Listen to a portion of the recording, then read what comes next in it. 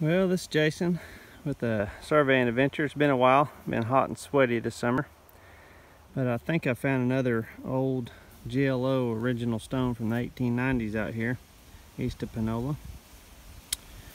Anyway, I noticed that it had an X on the top of it, but I'm on the west side of it here, and hopefully we will find some original markings on it. And it looks like it's got a, yep, look at there. There's a 1/.4, and it looks like they've added an S on this one right there.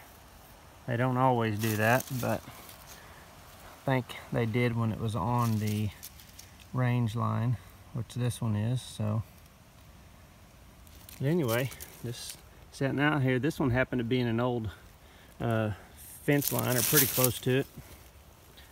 So, hadn't been anybody here in a little while.